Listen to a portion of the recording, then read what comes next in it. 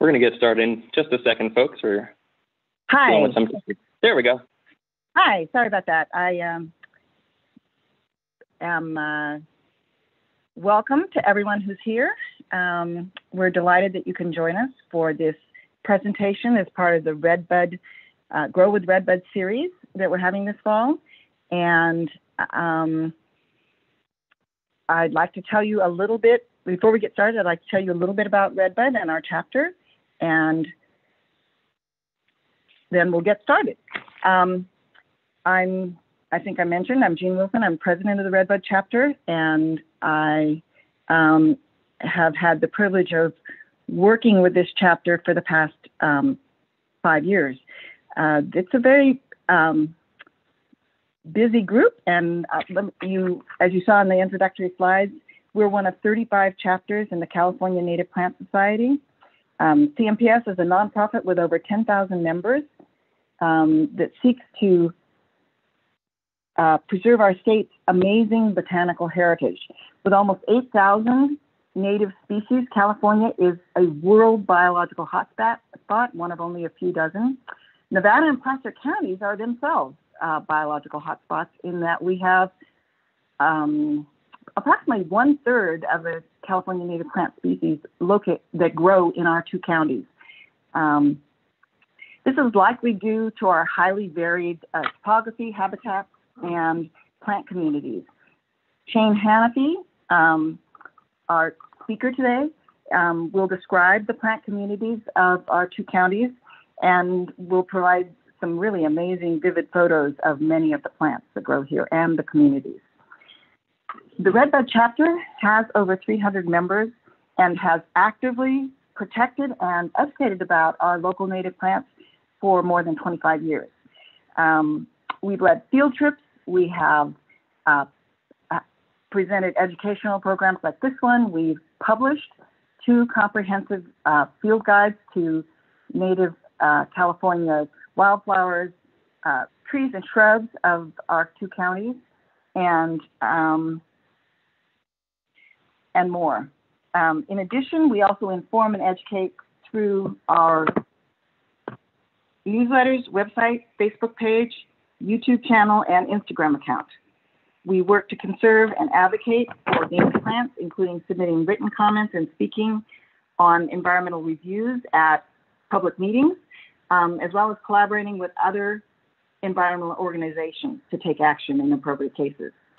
We actively promote native plant propagation and gardening and offer plant sales to make natives available. Redbud will have an online native plant sale in early October. We're still working out the details to ensure the safety of volunteers and customers, to resolve some technological challenges we're running into, and to work out the logistics of getting plants to our customers.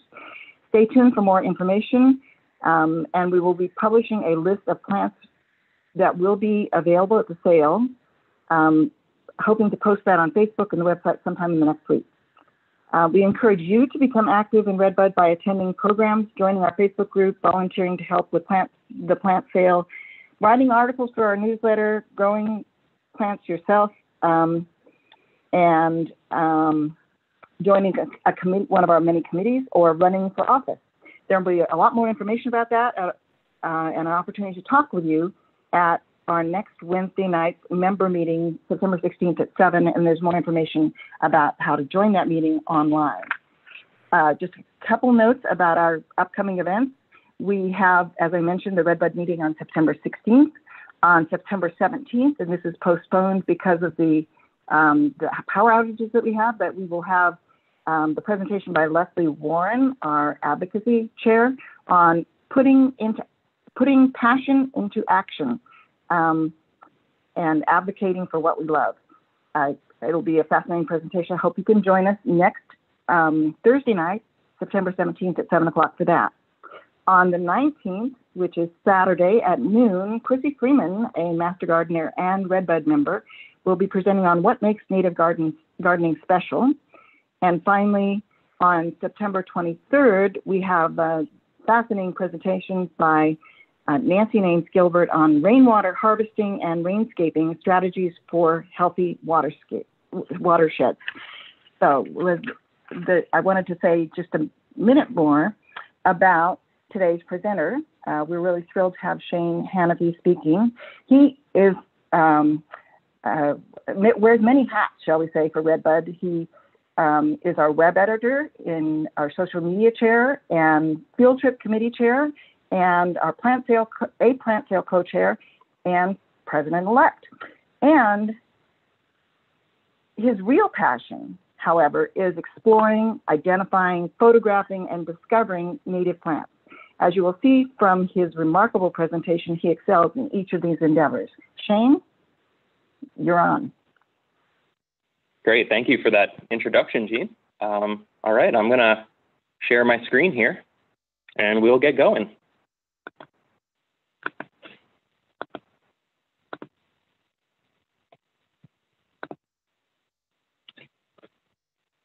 All right, so thank you all for coming to my talk here about botanizing Nevada and Placer counties in 2020, and it's been an interesting year, hasn't it? Certainly the plants have not stopped blooming. They've not stopped growing anywhere.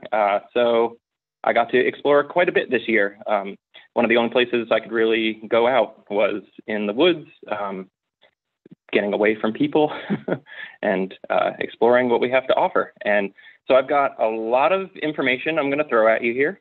So I'm going to try to move relatively quickly, and feel free to ask questions in the chat, and we're just going to hold answering those questions till the end. But during the talk, you can go ahead and ask what you want. Our moderator will be taking note of them, and will be asking me them at the end.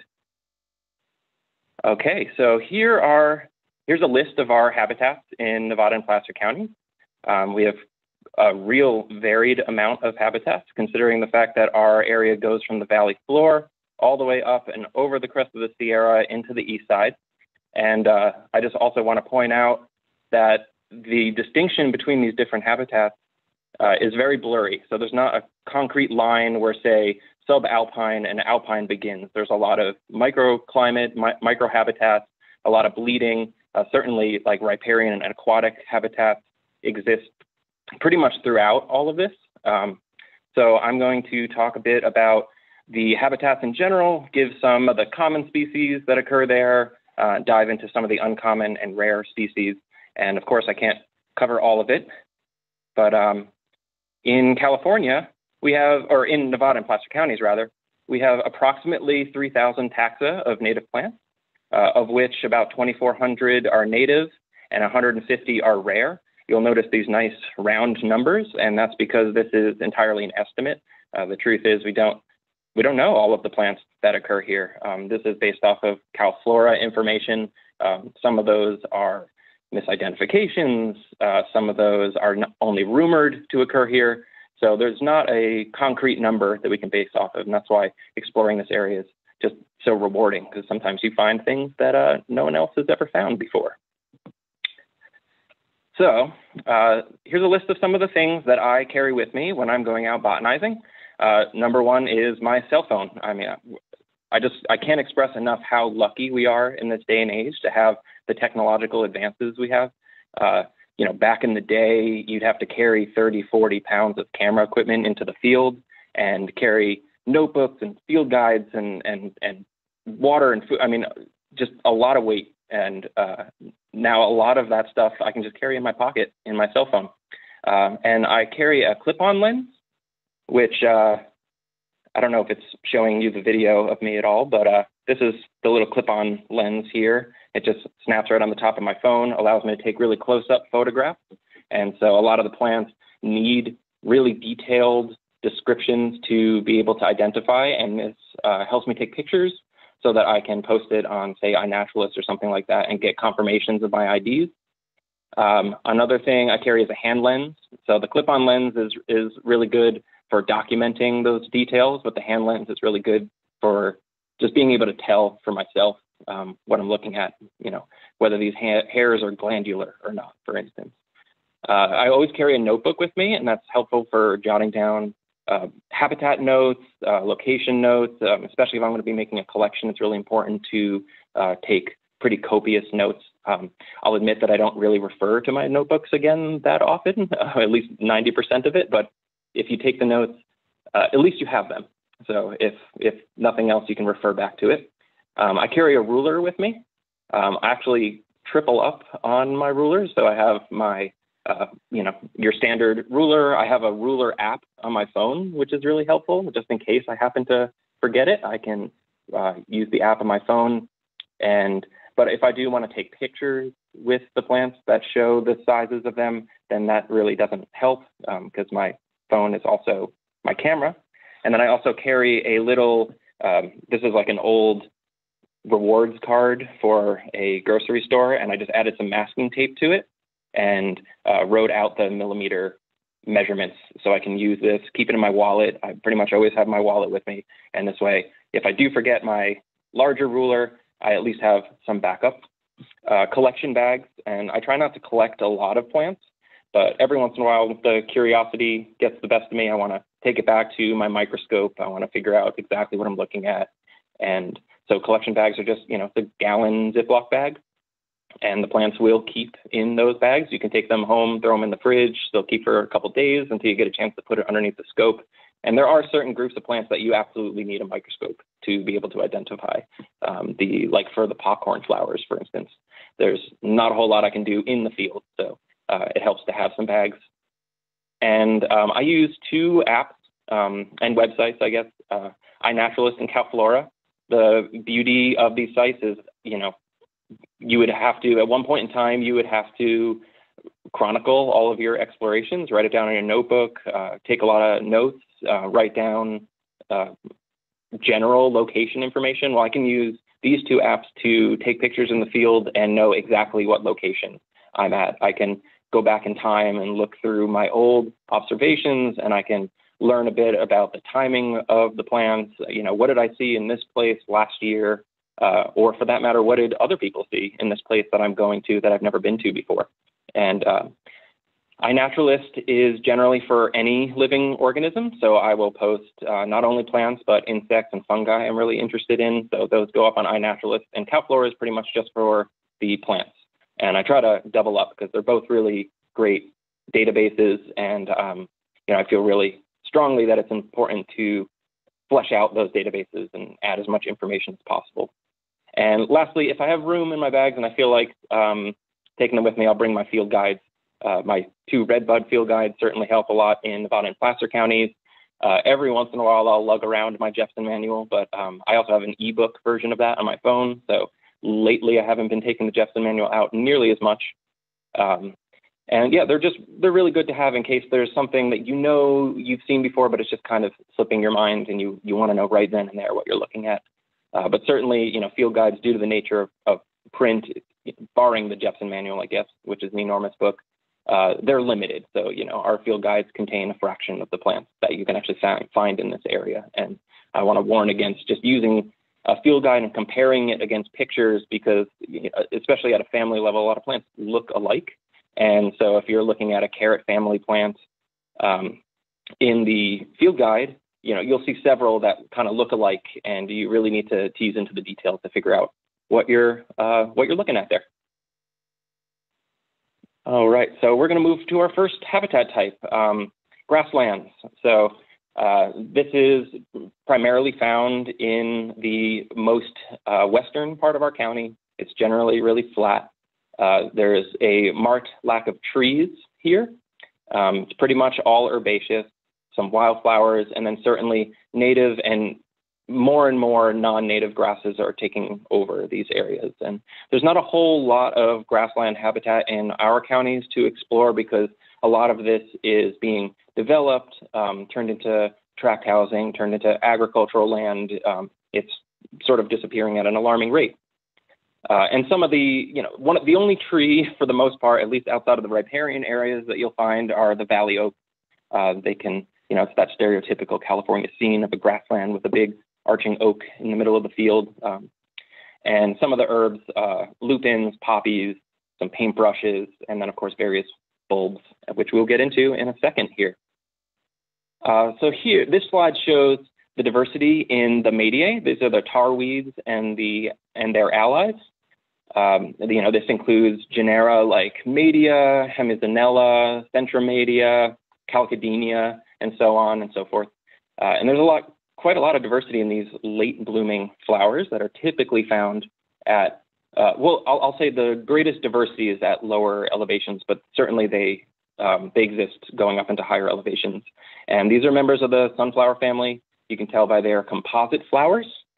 So you have ray flowers, which actually each one of these is an individual flower, and then you have disc flowers in the center. Each one of these little bits is an individual flower, and combined, it's known as a composite flower. That's something that's characteristic of everything in the sunflower family. And so most of them are yellow. There are some color variations as well, and a lot of variation in the size, in the shape of the ray flowers. And another thing that's really common in this group is that and where the name tarweed comes from, is they're often covered in these glandular hairs that are very sticky. A lot of them are really aromatic. So yeah, that's where the name comes from. Here is a group of plants from Orobanchiaceae. This is the broomrape family. I might be wrong about this, but I'm pretty sure most, if not all, of the plants in this family are partial parasites. So they tap into the roots of nearby plants and derive some of their nutrition from, often in the grasslands, from just grasses and other herbaceous plants. And we have two genera represented here, Caspilea and Triphosaria. Triphosaria has just one pollen sac on each anther, and Caspilea will have two. So that's how you can tell them apart, at least through a key. And, obviously, to tell that information, you need a hand lens at the very least. Microscope makes it a lot easier because, these plants are very often very small. But I think they're quite beautiful. You can see on the right side, the Triphosaria eriantha is largely lacking in chlorophyll. So it does contain some on its lower branches, but something you see very often in these partially parasitic plants is that they will be lacking green coloration and unable to make their own food. Here we go with, here's a bunch of plants that grow kind of in groups and stands, and really nice colors, from bird's eye gilia, cream cups in the poppy family, popcorn flowers and California poppies, and red maids, which is in Montiaceae, related to miner's lettuce. And here's two plants that show up in our grasslands quite often. We have Blenosperma nanum, the glue seed, which is named such because the pollen is actually encased in a very viscous, sticky liquid, and I believe the seeds as well. And I'm not sure what the purpose of that is. My guess would be that it sort of prevents predation, it stops the animals and insects and stuff from eating the fruits and the pollen, and increases their reproductive potential. And on the right, we have Plantago erecta. This is the California plantain. I'm sure most of you are familiar with the invasive English plantain, which grows in my garden, certainly, and very widespread. And then there's another non-native Plantago major, I think, the common plantain, but this one is a native, and it's got quite a small stature, beautiful translucent inflorescence there. It's really gorgeous if you get a chance to look at it up close. And it's a really important pollinator plant. There's a couple species of butterflies that only lay their eggs on this plant. They're their host plant. So pretty important one to have around. And here's a bit about our geophyte diversity. So geophytes are plants that grow from a bulb or a corm that is buried in the soil, and they usually send out what's called a feeder leaf. And it's, it basically collects energy from the sun and stores it down in this bulb or this corm. And once it gets big enough, once it has enough energy, it will put up a flowering stalk. And then you get these beautiful, beautiful ornate flowers from it. So a couple that are included here are the Dichelostoma. So you have the snake lily, and you have the wild hyacinth over here. Snake lily I enjoy a lot because it climbs up like the fences in my yard and just wraps itself around. It can get 6 feet tall or more on one flowering stalk. And then the artist formerly known as Dichelostoma over here, this is Blue Dix. Now it's included in the genus Dipterostemen. So they moved it, they determined it's genetically, and for that matter, morphologically distinct enough to warrant moving it to a new genus. And we have a couple Brodia here. And one of the things I want to point out when you're identifying, when you are seeking to identify Brodia, is you really want to pay attention to these like pointy white bits near the tepals here. See all those? That's going to really aid you in determining what you're looking at. You know, this one right here, Brodia elegans, has its, and these are called staminodes, by the way. The staminodes are away from the center of the flower, more closer to the tepals, and tepals is just a combined word for petals and sepals that are pretty much indistinguishable. So really this flower here has 3 petals and 3 sepals, but they're pretty much indistinguishable. So the term for that is tepal. This one over here is Brodia nana, and it has its staminodes in the center of the flower, and then they kind of curve out, and then the margins are enrolled a little bit. And over here is a rare species of Brodia. This is Brodia sierra, and this one has its staminodes in the center as well, but they are not reflexed out. They're not curved back, but the margins are still enrolled.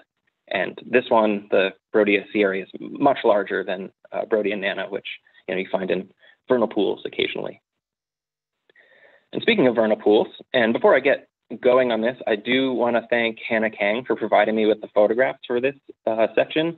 I was able to visit vernal pools this year, but I was much too early to get beautiful photographs that would represent these well. And so Hannah was kind enough to share some of the photographs she took this year so that we can show off some of the beauty of this rapidly disappearing habitat type. So vernal pools are characterized as being depressions with hardpan bottoms. So water will collect throughout the winter and slowly evaporate or dissipate. And so you end up with these concentric rings of plants as the water evaporates. So the ones in the center of the vernal pool can deal with being submerged early on in their lives and can deal with their roots being wet kind of later on. And the ones on the outside of the ring like a little bit more dry soils, but obviously they're still getting some water. And you get a high degree of endemism in this area through this very specialized habitat type. Most of the plants that grow here are annuals, so they will grow quickly, they will flower, they will drop their seed, and those seeds will remain dormant in the soil banks until the rains return, and then they start growing again. And really interesting thing about vernal pools is they're working on a process of being able to take a soil sample from vernal pools and actually analyzing the DNA within the seed bank so that you can survey vernal pools and tell the species assemblages year round, and you're not limited to like this very narrow window of time where they're actually in bloom and identifiable. And so some of the herbs that you'd find here are Downingia, quillworts, popcorn flowers, meadow foams, goldfields, that sort of thing. And so, as I said earlier, California's vernal pools are becoming less frequent over time. It's estimated that less than 10% remain of its former, of how much it used to be here. And they're being threatened by development, by agriculture, by altered hydrology. So essentially, where the water used to pool up, it's now being drained out for agriculture and, by wells and things like that. And there's many rare plants and animals in this habitat. So it's very concerning that they're continuing to be developed. Certainly in Placer County, we are trying to protect some of the last vernal pool habitat in our 2 counties where they're proposing to put the Placer Ranch project. And tune into Leslie's talk on the 17th if you want to learn more about that. So here are 2 plants that like to grow kind of early on, and they obviously, as you can see from the pictures, they don't mind being submerged, at least partially. On the left, we have button celery. This is actually in the carrot family, Apiaceae. It makes these really beautiful stands of very stark, pointy flowers and foliage. And on the right side, we have flowering quillwort, named such because it looks like a true quillwort, but this one actually produces flowers at the tips of those leaves. And so it's actually a flowering plant and not a quillwort, which is a fern ally, but more on that in a minute. Here we have sort of opposite ends of the spectrum as far as ornateness goes. We have Downingia bicornuta, beautiful member of the bellflower family in Campanulaceae, and these do grow elsewhere, like even up to higher elevations, but usually you'll find them in the drying margins of bodies of water, of which vernal pools is sort of a micro version of that. And then we have Eleocharis macrostachya, the pale spike rush. The rushes and the sedges are integral, really important parts of pretty much every habitat type, and they don't get quite enough love for my liking. They're so gorgeous to look at up close, and if you can see in this picture, those little white filaments that are coming out are the female flowers. That's the stigma poking out there, and very diverse. There's tons of species of rushes and of sedges, and a lot of them are really gorgeous too if you get to look at them up close. You know, from when they're not in flower, they just kind of look like normal grasses. All right, so here we are going to compare we're going to compare a fern to a fern ally. So on the left is Isoetes natalii. This is a fern ally in its own order, Isoetales. And then on the other side, we have a pillwort. And the difference between these is in the venation of the leaves there. So they both kind of look like nondescript grasses a little bit growing from these corms in the ground. The quillwort will have what's known as a microphyll. And so that's basically where each leaf just has a single vein coming up from it. And then the pillworts actually have a macrophyll, which the best example of a macrophyll is like, think of your standard fern frond, and it has these branching dichotomous veins, as many veins. And that's the truth with the Pugularia here. So they actually have multiple veins in there, and it's a true fern. It doesn't have the frond that we usually associate with ferns, but for whatever reason, it's just evolved beyond the need for, for a big sprawling fern frond. All right, we're going to move up a little bit into the blue oak woodland. And, this habitat type forms a bathtub ring around the Central Valley. You can find the typical assemblage, which is blue oak and gray pine on the eastern part of the coast ranges, and then all the way around the Great Valley, pretty much. And all of a sudden, as you're climbing an elevation, you'll see a lot more trees and shrubs. So it's moving on from the grasslands, and you'll occasionally find some other trees mixed in there, like interior live oak. Certainly shrubs start showing up, like coyote brush and redbuds, and Mariposa lilies, some more tarweeds, coyote mint, and one of my favorites, Douglas violet, is they start to show up. Here we have two kinds of mistletoe with very different strategies. On the left, we have the pine dwarf mistletoe, and on the left, the American mistletoe. The pine mistletoe, as you might have guessed, grows on pine trees and a couple other conifers, and the American mistletoe grows on oaks. So they are both parasitic plants. They send out what's called a haustoria. It's basically a modified root that taps into the vascular system of their host plant. And it will take water, certainly. I mean, if you don't have roots in the ground, how else are you going to get water except for taking it from your host plant? And especially in the case of the dwarf mistletoe, which lacks chlorophyll entirely, it's also taking nutrients and carbohydrates and things like that. And the dwarf mistletoe is really interesting because it has fruits which explode, and it sprays their seeds out and covered in a visky substance that sticks to the bark, and it will then germinate and tunnel into the plant. And then the American mistletoe is primarily spread by birds. So they have berries that the birds absolutely relish. And on top of that, a nice little clump of mistletoe, especially when there's no other leaves on the plant, provides really good nesting habitat. So mistletoes are really important wildlife plants. I know a lot of people don't like mistletoes and they want to remove them, citing that it's going to harm the tree. And it does parasitize the tree. And it, I guess, ultimately harms the tree, but it kind of works on a time scale that really shouldn't matter to us. It takes so long for it to spread and really harm the tree that I don't recommend spending the energy and removing it and depriving the birds of food and habitat. And so, so the birds will take the American mistletoe berries and eat the berries, fly off, and then deposit the seed on a branch with a nice little packet of fertilizer. which allows it to germinate, tunnel into the host plant. And often you'll see some oak trees that are just absolutely covered in mistletoe, and that's a sure sign that the birds really like that tree for one reason or another. All right, so we're moving on to a plant in the cucumber family. So we have native members of the cucumber family. This is Mara fabaceae. It's one of our 2 Mara species that we have here. It gets these really beautiful white flowers, which you can see on the left, and eventually produces these green spiky fruits on the right. And then I thought I'd include in the center an example of one that was fasciated.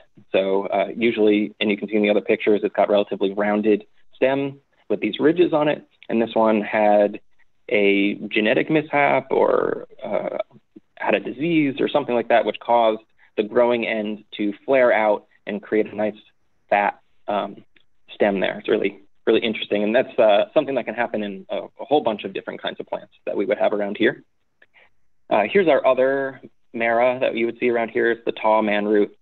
On the left, you can see the bell-shaped part of the flower behind the petals. That's one of the identifying factors. The other one has what's called radial flower, so it lacks that curved bell-shaped part. It's just pretty much flat. And then you can see it also has an inferior ovary. So the fruit is developing behind the flower, and it eventually turns into what we see on the right side, which is a lot less spiky. There are a few spikes on there, but certainly not nearly as coated as the other one. And these beautiful dark green veins running throughout it, kind of making it look like a Tim Burton-esque pumpkin or something like that. Here's 2 Tridolea species. I'm going to point out a little bit about the differences between these 2. Typically, the Tridolea laxa, the wally baskets, or ethereal spear is another name that's used for it, grows a little lower down. Bridges Brodia grows a little higher up, but there is quite a large area that they overlap. So what you want to pay attention to is, first and foremost, the blue pollen on the Tridolea bridgesii is pretty distinct. And, you can see that that's lacked over here on wally baskets. And then it might be a little difficult to make out in these photographs, but all of these stamens are attached at the same level on the Bridges Brodia. So they're all right where the corolla flares out here. They're all attached right at that point. And then over here, you can see one's attached at that point, and then every other one is attached a couple millimeters lower. And so they kind of alternate in the level that they grow at. And more unreliable is the general petal shape here, or the tepal shape rather, and also this white ring that occurs around the corolla on most Tridolea bridgesii. And I might also add that the common name is still Bridges Brodia, because this used to be included in Brodia, and it is now moved to Tridolea. However, the common names don't get updated, so still called Bridges Brodia. All right, 2 really interesting members of the Asteraceae family, which are in fact much more beautiful when they're in fruit. So these are the seeds, and these papery bits on the end here are called the pappus. And this is what helps members of the sunflower family get spread by the wind, and helps disperse their seeds. And when they're in flower, they're sort of nondescript little yellow flowers that are actually kind of hard to identify. But once the pappus are visible, it leaves little doubt. The blowwives here has these rounded edges on the pappus, and then silver puffs has these nice little points. So it helps you tell those 2 apart. And here we have another partial parasitic plant. This is warrior's plume, pedicularis densiflora. Really nice stand of it found here. This one is tapping into the roots of shrubs, typically manzanita, probably some other ones too. I imagine toyin. You see it a lot in these blue oak woodlands, kind of on the borders of shrubs or in the shade. And because they're partially parasitic, they don't need full sun to make all of their food. They can just take a little bit of the energy from their host plants. And I should note too that we are anticipating a name change for this. So pedicularis densiflora is soon going to be primarily the coastal genetics of this plant, and we're going to get a new name for our Sierran ones, pedicularis orientiacus. I think I'm pronouncing that right anyway. Okay, gabbro. Gabbro soil. So if you've ever been to like McCourtney Road in Nevada County, going down Wolf Mountain Road, you'll see a really good instance of gabbro soils for our area. These are ultramafic soils that are high in magnesium and iron and heavy metals, and they're low in calcium and essential nutrients. And so essentially, if you are a plant and you want to grow on gabbro, you have to be adapted. You have to be really tough. You have to be able to deal with basically having no nutrition, having to deal with the heavy metals. You have to deal with really harsh, dry, rocky habitat types. And so you get an assemblage of some plants which will grow off of gabbro soils, but have the adaptations necessary to be able to survive there. And also plants which are exclusive to gabbro soils. And so it's pretty much dominated by shrubs. You get manzanitas and ceanothus. Chaparral pea is one of my favorite that you'll find on the gabbro soils around here. You will get some trees, but often they're dwarfed because of the soil chemistry. And two herbs that are exclusive to gabbro soils, Bollander's mule's ears and the chaparral sedge, and chaparral sedge being a rare sedge. So this plant is one of my favorites that grows pretty much exclusively on gabbro soils. There are approximately 30 groves left of this in the world, although it is not technically it's not ranked as a rare plant. The Grass Valley area contains about 8 of those 30 groves. And this is one that's being threatened by development in the gabbro soils because plants don't really grow well there. It's kind of dismissed as being junk land, despite the fact that the plants there are just absolutely fascinating. And so this is a very highly aromatic, it kind of smells like turpentine almost when you walk past it. Very aromatic tree that is fire adapted. So it needs fire to regenerate. These cones that are in the center here have resins on each of these, the edges of all of these scales that when fire comes through, it melts the resin, it pops it open, and then seeds are scattered. And then once the older trees have been removed and you have this nice open habitat, you'll get lots of little sprouts coming up. I visited the Campfire Scar this year up in Paradise where they have a grove of this, and not a single adult tree survived the campfire. They were completely burnt out, but everywhere you looked, there were little baby McNabb cypress growing. So it's just a way of ushering in the new generation. And then all the way on the right, you can see some of the resin glands where some of that aromatic smell comes from. All right, so this is an issue I could probably talk a really long time about, so I'm going to just keep it brief. We have Fremontodendron in Nevada County, and we don't exactly know what species we have. If you were to try to key these out, it would kind of come halfway between the very common Fremontodendron californicum and the rare pine hill flannel bush, the Fremontodendron decumbens.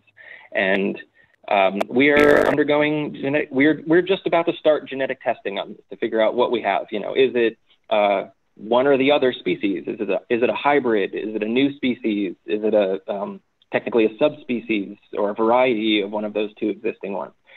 So, you know, stay tuned to our channels and we'll release news about that as we get it. But yeah, very interesting, beautiful plants. Those flowers are just stunning.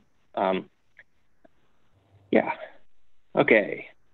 Another plant which I don't believe is restricted to gabbro, but certainly in our area it seems to be. I've never seen it anywhere else besides gabbro soils. We have Hartwig's doll lily, a really beautiful monocot.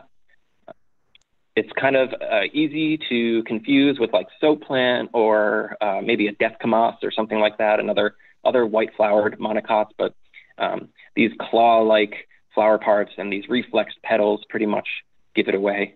Very, very beautiful lily. Well, related to lilies anyway. Okay, so this is Calisthesia stebbinzii, the Stebbins morning glory. This is a very rare plant. It only grows on gabbro soils. It only grows in our area, kind of in the McCourtney Road vicinity, and there are some populations in the Pine Hill area of El Dorado County. And so it's pretty easy to overlook because it has these pretty standard morning glory flowers. But if you look at the leaves here, these leaves are utterly distinct. They're almost hand-shaped, right? These little fingers coming off. And so this is another fire-adapted plant. It really cannot deal with any competition whatsoever. And so it will, during the time where it has an open habitat, it will flower over and over again. It will drop its seed into the soil bank, and then eventually the shrubs will come in and overtake it, and it will no longer grow. But then fire will come through and remove the shrubs, and then when you have this bare mineral soil, all of those seeds in the seed bank will germinate and grow again. We did some controlled burn experiments in the McCourtney Road area, and in that scar, hundreds of these came up. So it needs fire to clear out. And unfortunately, the only problem that we're facing now is the tendency for in cleared habitats for invasive species to move in and outcompete this plant. Even though fire has moved in, the invasive species basically prevent it from coming back far ahead of its normal succession. All right, low elevation chaparral. So this sort of overlaps with the gabbro soil. We could definitely consider gabbro habitats to be low elevation chaparral, but it's not exclusive to just that soil type. So I wanted to include a little section of plants which, don't necessarily rely on the gabbro soil to exist. Again, very shrub-based. You have manzanitas, ceanothus, toyon, coffeeberry, and some of the herbs would be one of our native St. John worts, goldwire, and some lower elevation penstemon species. Here's a good comparison picture of two Arctocephalus species, two manzanita species that are fairly common in our area. The one on the right is certainly much more common, but the Indian manzanita, I suspect, is more common than we think, and it's just the fact that you need to pretty much examine the flowers in order to tell what you have, and they look pretty darn similar when there are no flowers.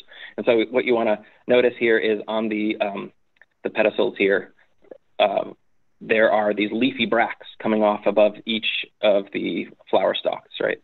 And then on the viscida, it pretty much lacks those. There are bracts, but they're not real leafy. They're not like sticking out too much.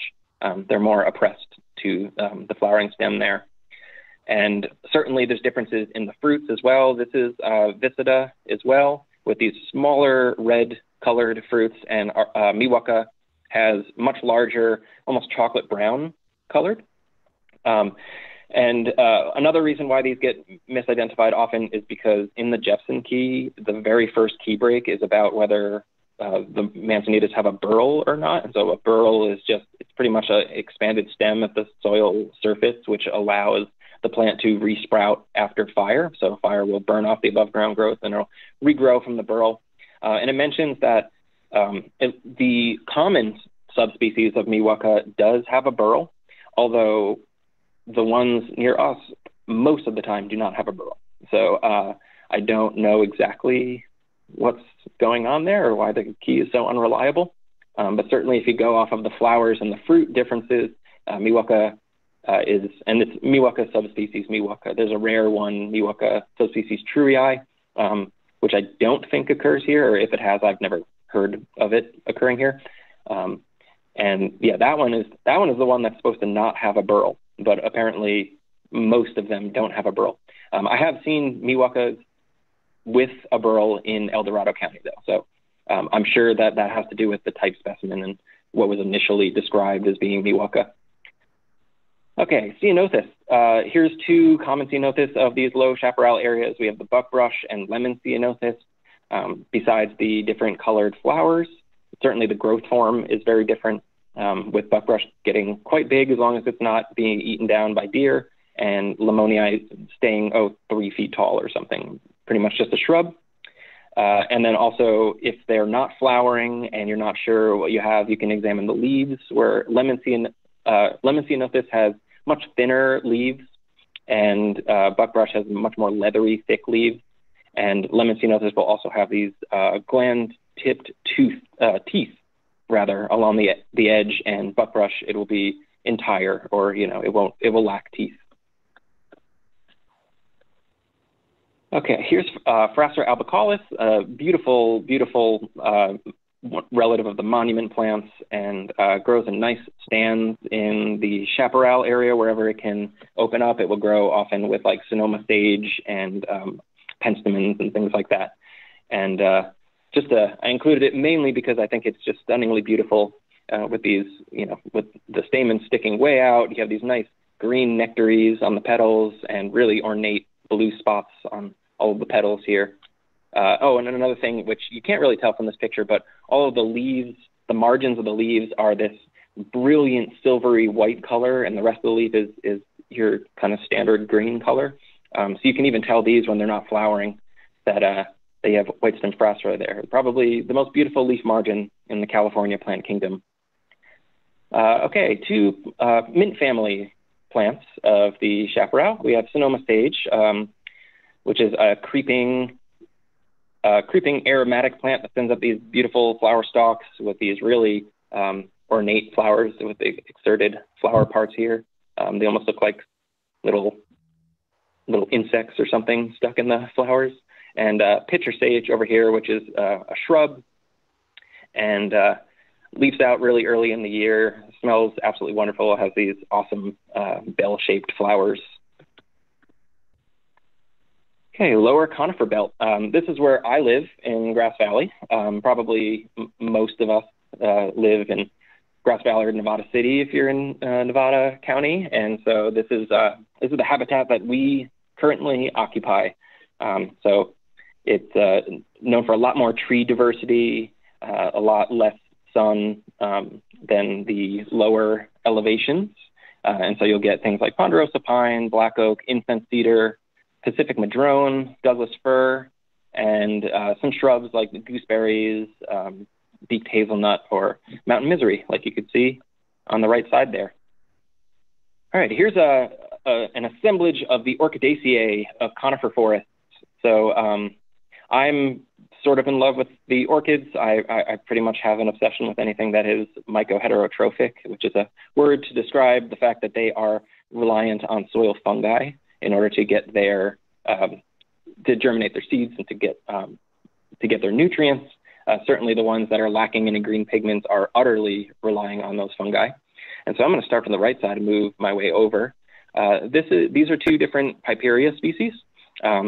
And they start off by sending these really rounded, like it's two leaves that come out, and the underside is really silvery. They're really gorgeous. And when you're wanting to tell them apart, you really want to look at this part of the flower right here, which is called the spur. And so this is the flat spurred Piperia that obviously it's a flat spur there. And then these curved ones with the really dense flowers is the dense flower Piperia. So pretty easy to tell apart there if you know what to look for. This is probably our most common orchid in the area. This is Goodyeara blanchifolia. It's the rattlesnake orchid. It's an evergreen with these beautiful marbled leaves, stunning to see in the wintertime. It creates really nice colonies, and out of the center of that rosette will send up some almost nondescript orchid flowers, at least compared to most of the other orchids that we see. And it blooms in late July, August or so. So you have to be kind of lucky to see it if you're like me and try to avoid the heat as much as possible. Here we have some selections of coral roots. So this is the striped coral root right here. Notice the stripes on the petals, and the spotted coral root. Notice the spots on the petals. And this one over here, this yellow one without any spots, is also a spotted coral root. So it's not necessary that they be red. It's not necessary that they have spots. What you really want to be looking at are the veins on this upper petal right here. So you can count 1, 2, 3 veins. That puts it squarely in Corallorhiza maculata. We do have a rare yellow coral root, Corallorhiza trifida, and that would just have a single vein on this upper petal there. So yeah, color morph. Liliaceae of conifer forests. We have the rare in general, not so rare around us, Lilium Humboldtii, the Humboldt lily, a lily of dry areas with these beautiful two-toned tepals here with the spots and the really long flower parts. We have 2 fritillaria species, the scarlet fritillaria with its beautiful checkerboarded coloration here, and brown bells, which is much more common than recurva, and just really gorgeous ornate petals as well. These kind of look a bit, a lot less bright colored, let's just put it that way. All right, this is one awesome phenomena that I became aware of this year, is the tendency for our Calochortus species to hybridize. And so on the left side, you have Calochortus albus, and on the right side, you have Calochortus monophyllus. and here's the hybrid. And so you can see they're sort of halfway in between, like you have bright white, bright yellow, and sort of this light yellow color. You have the dangling flowers of albus and the upwards facing flowers of monophyllus, and these ones are kind of in between. And same with the size. So the albus can get to 1.5 feet, 18 inches tall or so, and monophyllus stays relatively close to the ground, 6 inches max, and this is about 1 foot. So pretty much intermediate all the way around. Showy milkweed, one of our beautiful native milkweeds.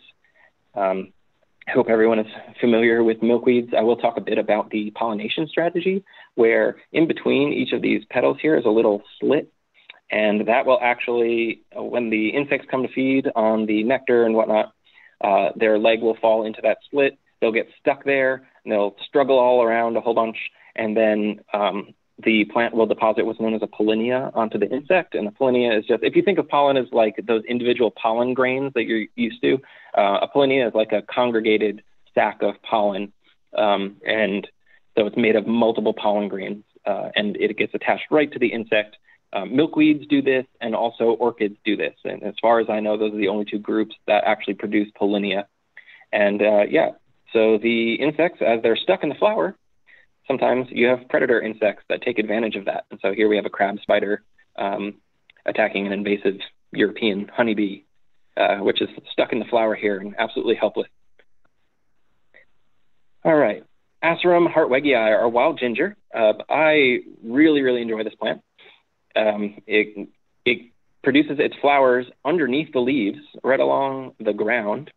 And these flowers are actually, it's made up of, it doesn't have any petals. These are actually sepals, typically 3 here. And it has this nice deep red coloration, and it smells like rotting flesh.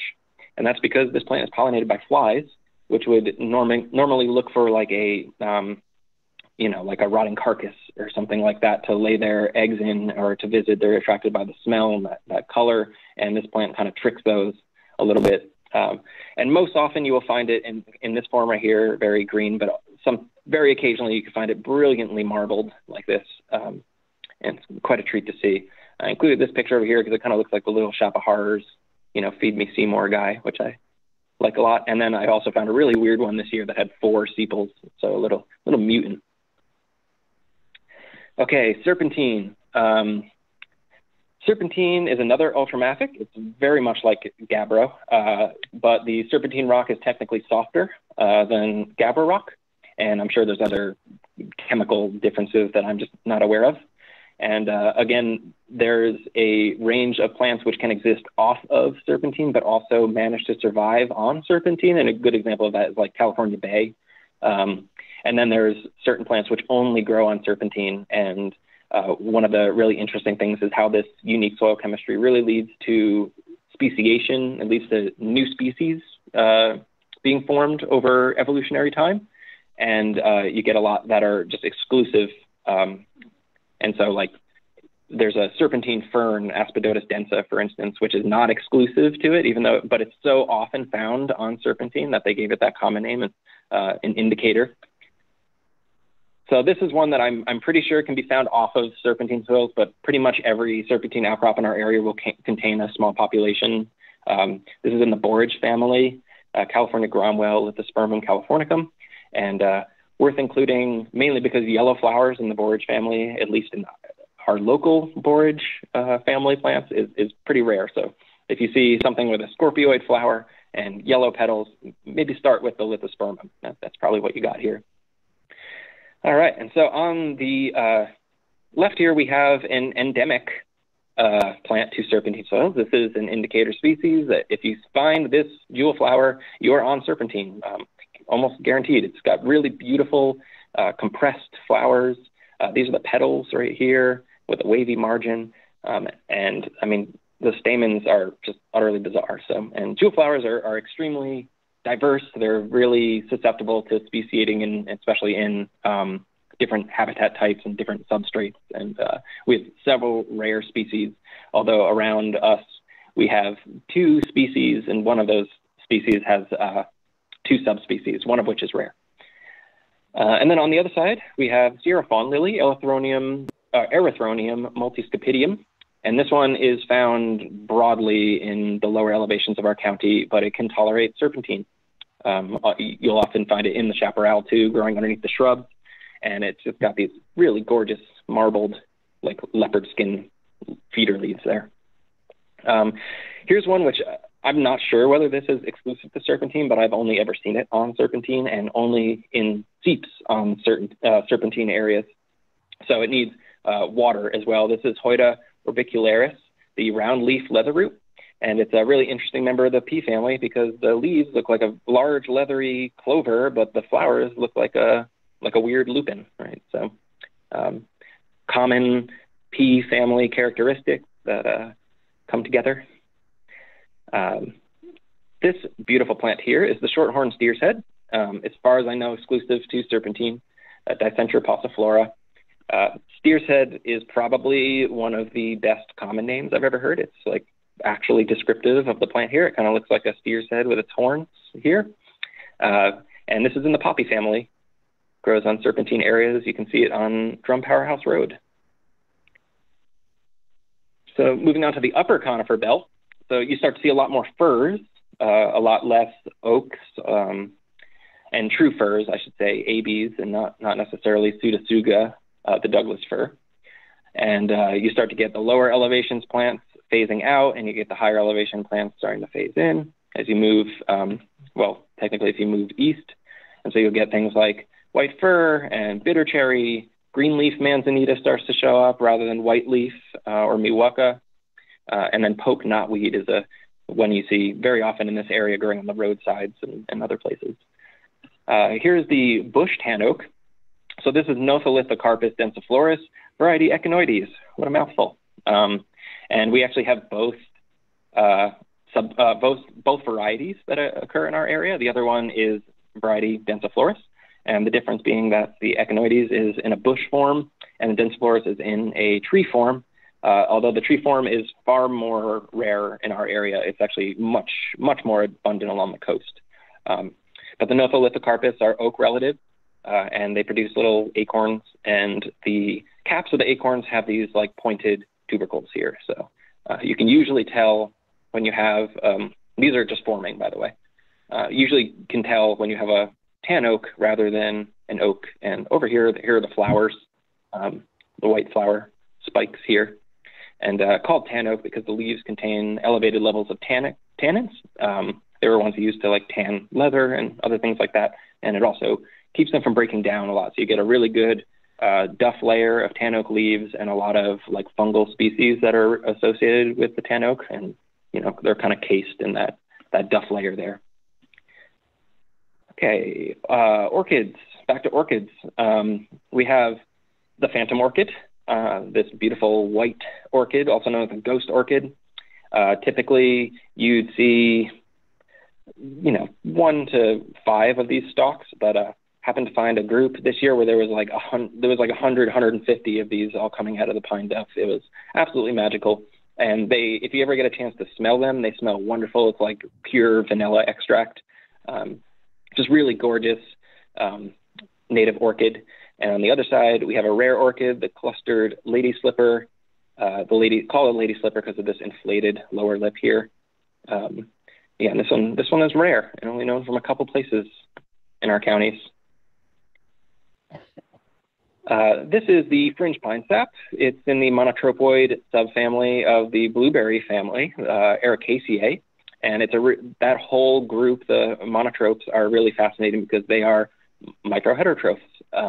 So they basically are reliant on the soil fungi to get going. And so I got pictures of it through all of its life stages this year. When it first emerges from the duff layer, when it's in flower here, and when it's producing its seed. And here we are to the everyone's favorite, the California pitcher plant, one of our 2 local carnivorous plants.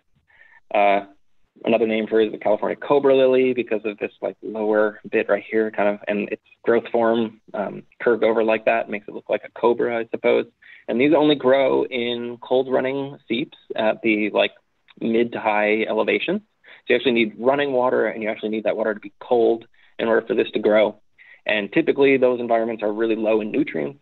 So you have plants like this that have developed carnivory as a strategy to, padding out its nutritive needs.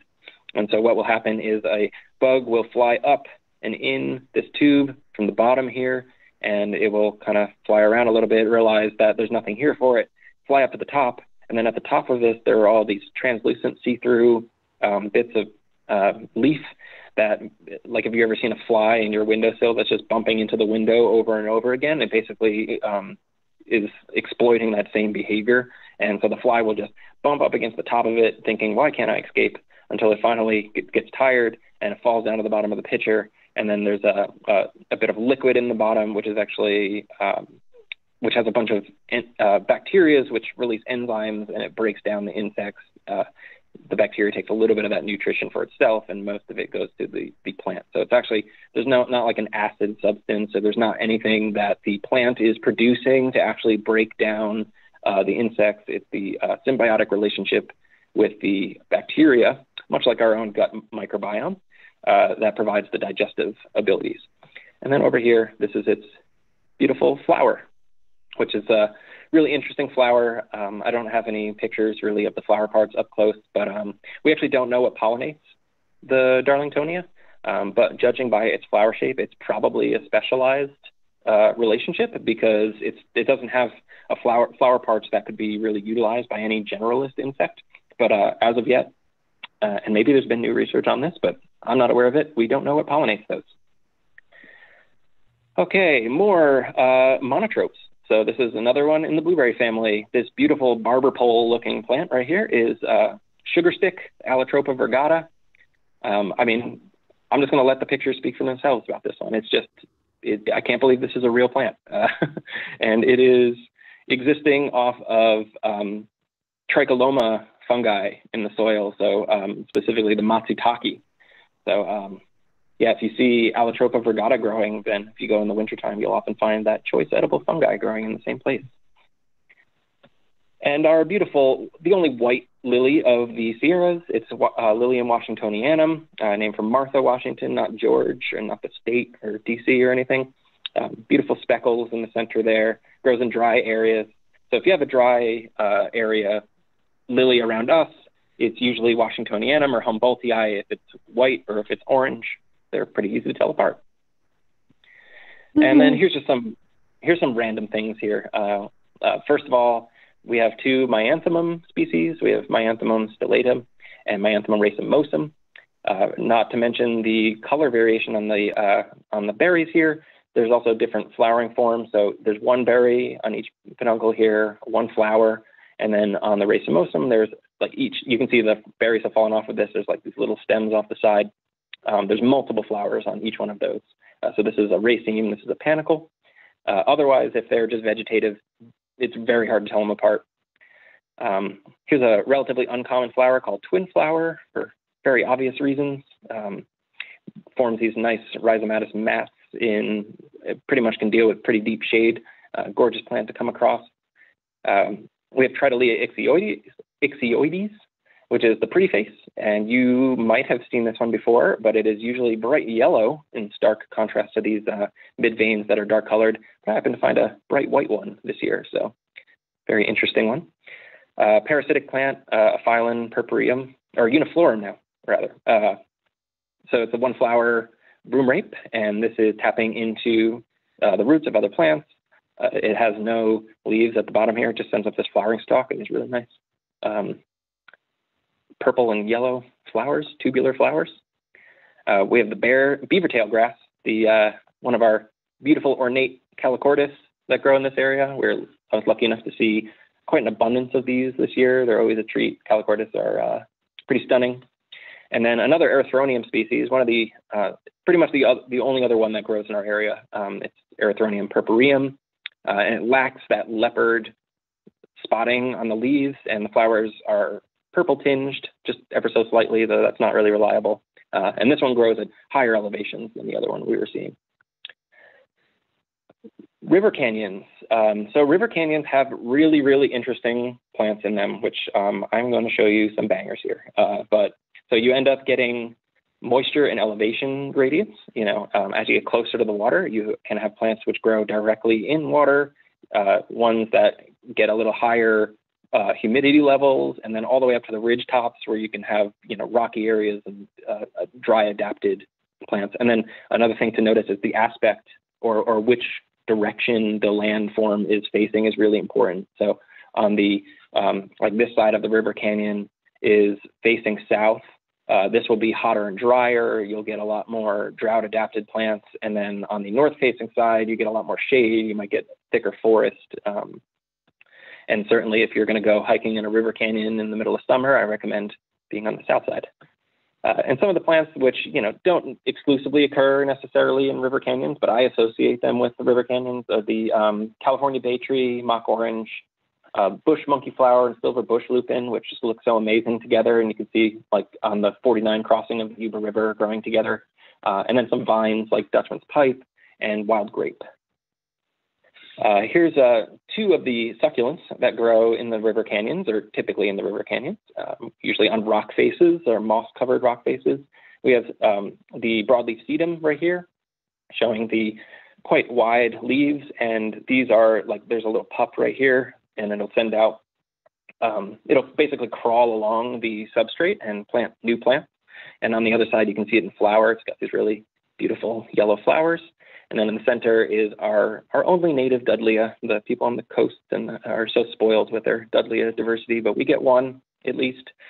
This is the canyon Live Forever, and this is its flower stalk right here.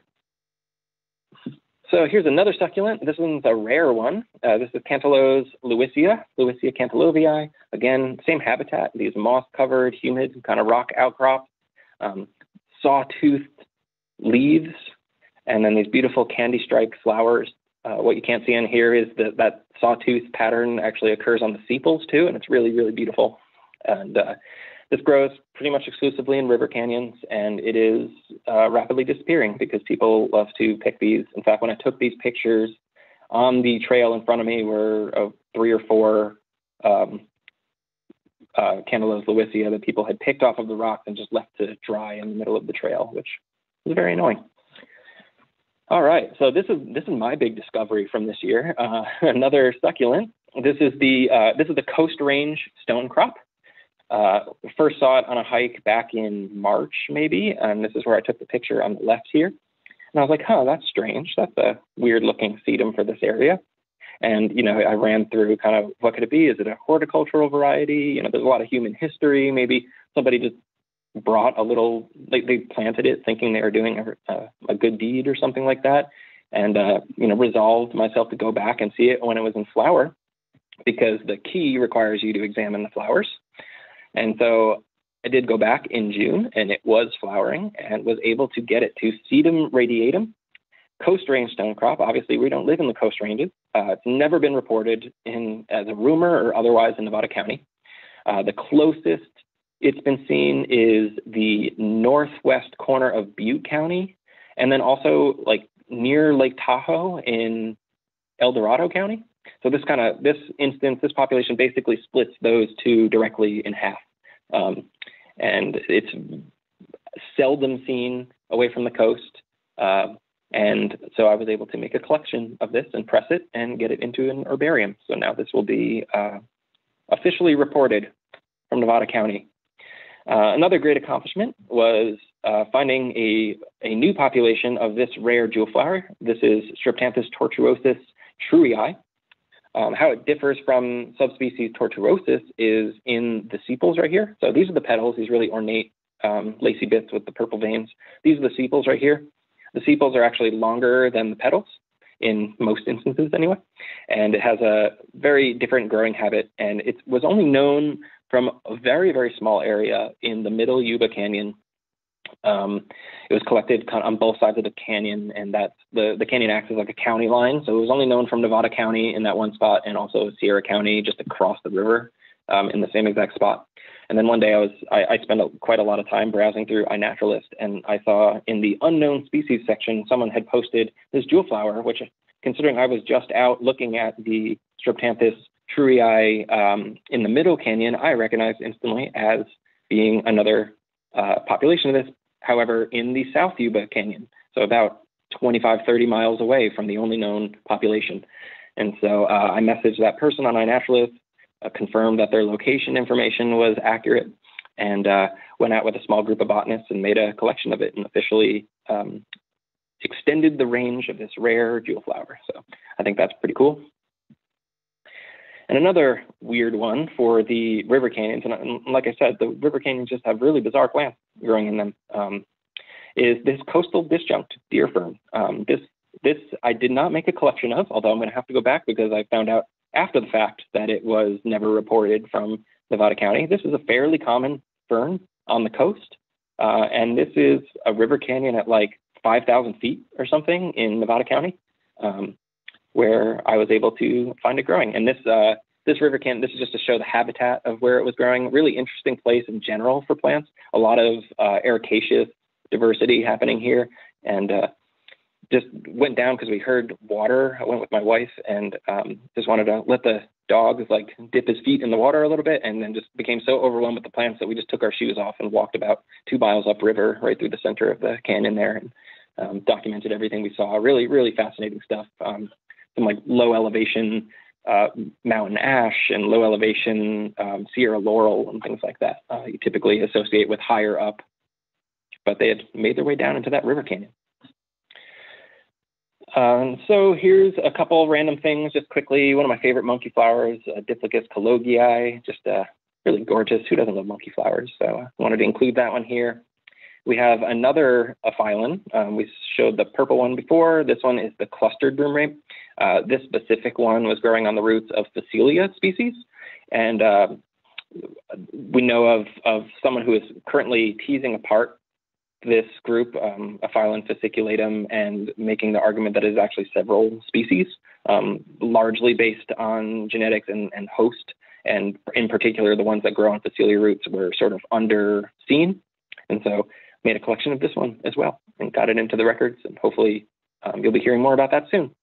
And in the center here is an albino bay tree.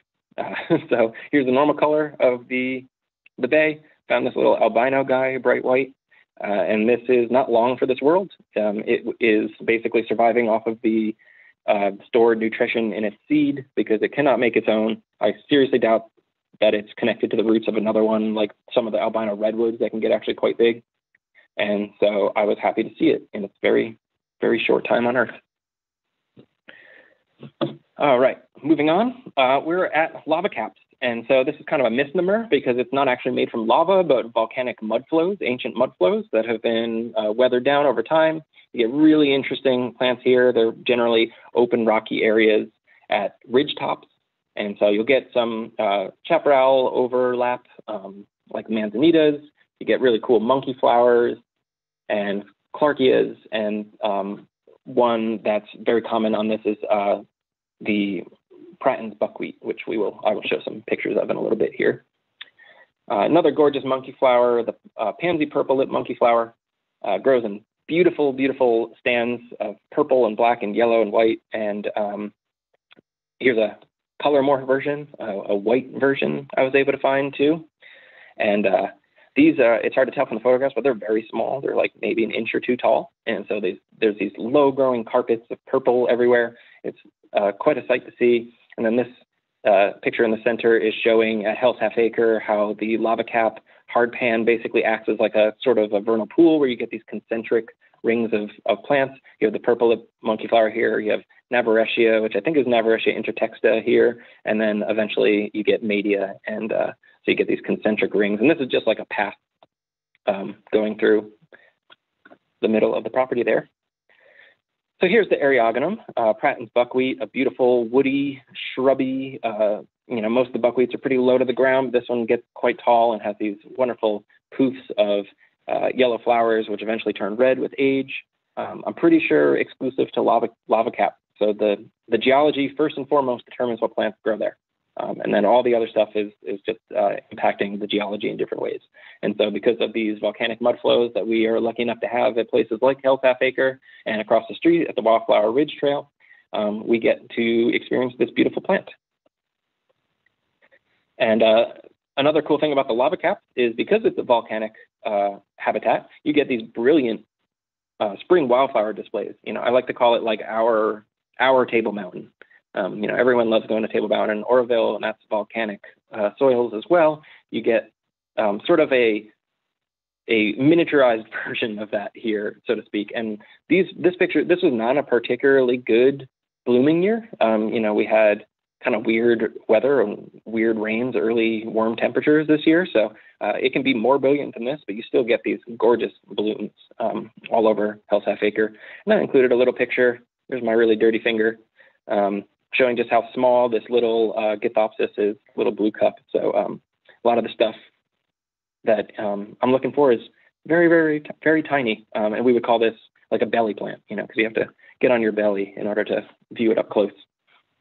Here's a really ornate Clarkia that grows on the lava caps near us. It's Clarkia williamsonii, just pretty much including for its stunning beauty, these four-parted stigmas right here, which are quite hairy actually, and over here showing it growing with the Pratton's buckwheat, a very beautiful pastel late summer scene.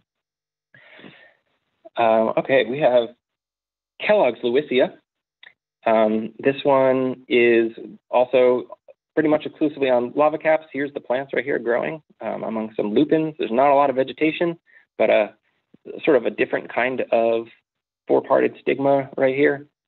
But just a stunning, beautiful plant. This is a rare species as well. There's two subspecies, both are rare, and the interesting thing about the plants in our area is that they're actually intermediate between the two subspecies. So if you try to key it out, there's, I think, 3 characteristics, and it has 2 of one and 1 of the other, and it's marked in the Jepson as being in need of further study. All right, so now we're on to riparian aquatic. This is like pond, streams, creeks, lake edges, and submerged plants. So we have like willows, cottonwood, alders, buttonbush, spicebush, rushes, sedges, and pondweeds, and cattails, that kind of thing. And so these are found all throughout the different habitat types. And I'm going to pick up the pace a little bit because I'm seeing how long I'm taking here. All right, so Indian rhubarb, really common plant, sends up its flowers before the leaves. That's on the left here. Has these beautiful rhizomes, which I don't even understand how these really get going, especially because we have such raging rivers in the wintertime, and the height of the water is just so variable, but these grip onto the rocks and hold themselves in place and then make these really large umbrella-like leaves.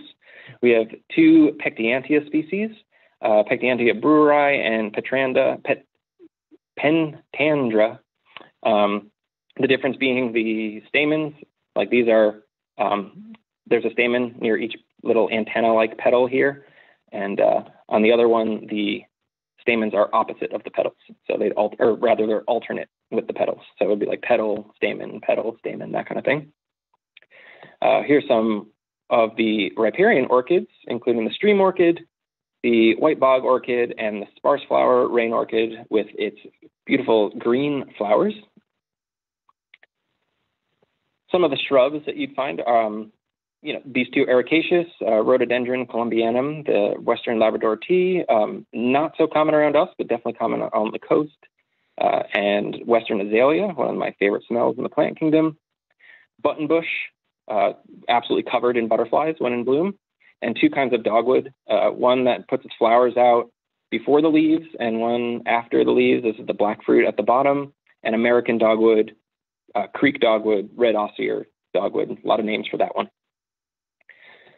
Here's a couple submerged plants. We have, this is, believe it or not, this clover right here is not an actual clover. This is a fern.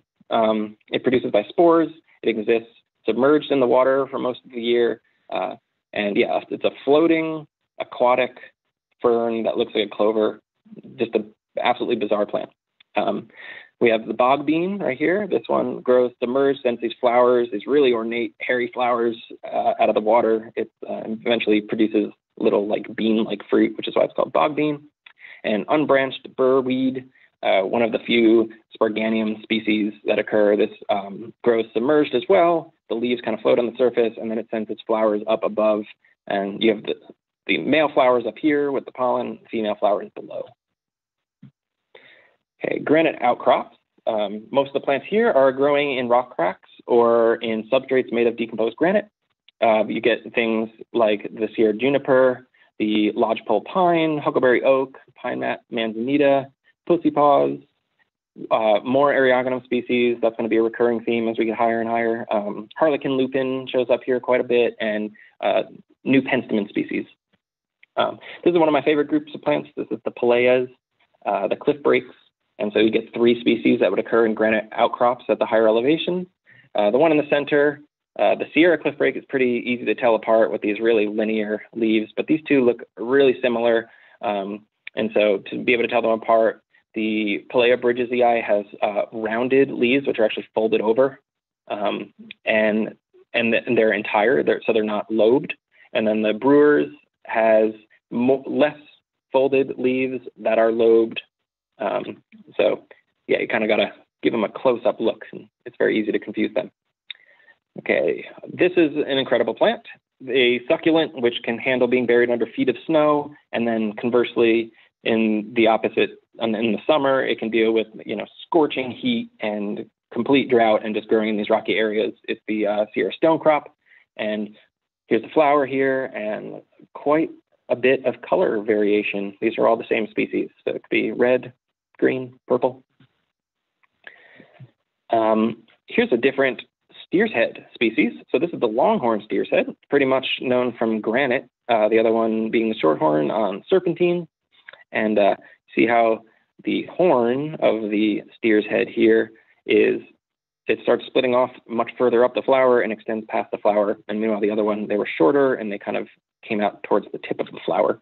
Another member of the poppy family, really lucky to see because they bloom right after the snow melt and they're gone within like 2 weeks or something.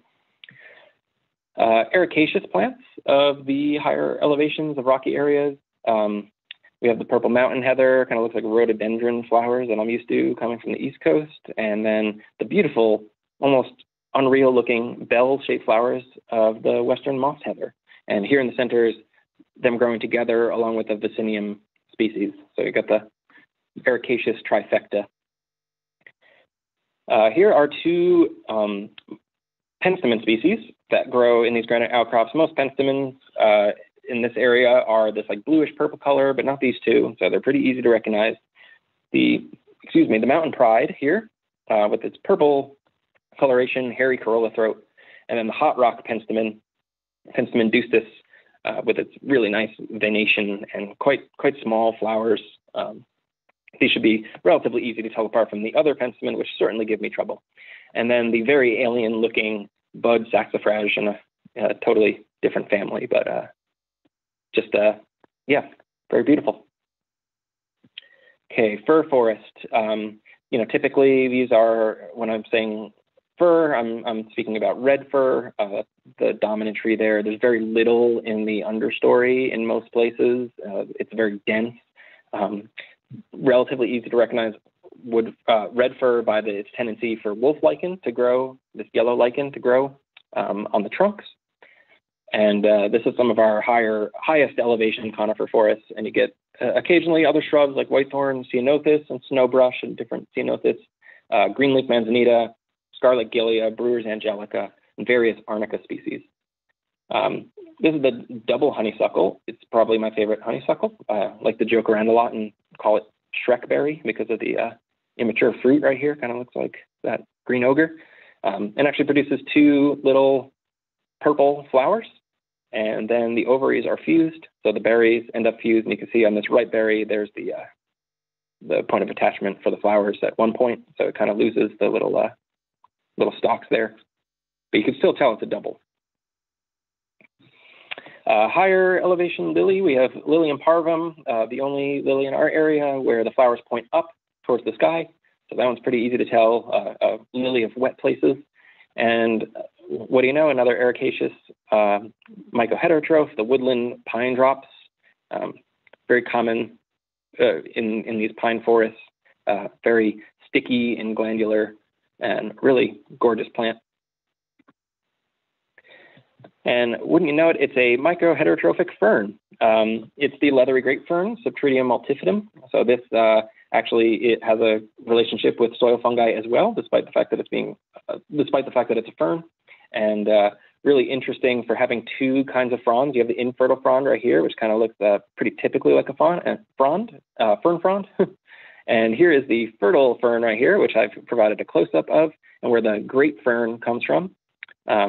Really, really fascinating form. We have the monkshood in the buttercup family, multiple flower parts there. The stigmas and the pistils are rising up into the top of the hood there, and the side view really shows why it's been given the common name monkshood.